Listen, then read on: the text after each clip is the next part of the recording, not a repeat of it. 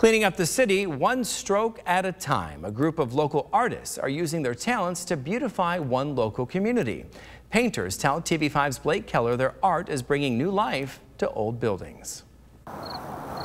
With just the stroke of a paintbrush, abandoned and perished buildings along M57 in Montrose are transforming right before our eyes. Just make big sunflowers all along the wall.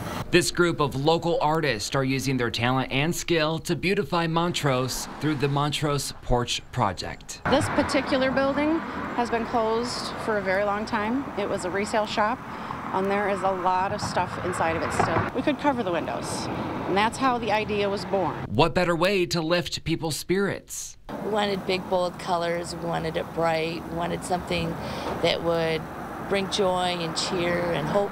Right now, 6 paintings are perfectly painted along one of Montrose's busiest streets, with each local artist up for the task. Painting something this big is definitely different. So having the chance to step across the street and really take in, like, holy crap, we just painted 20 windows.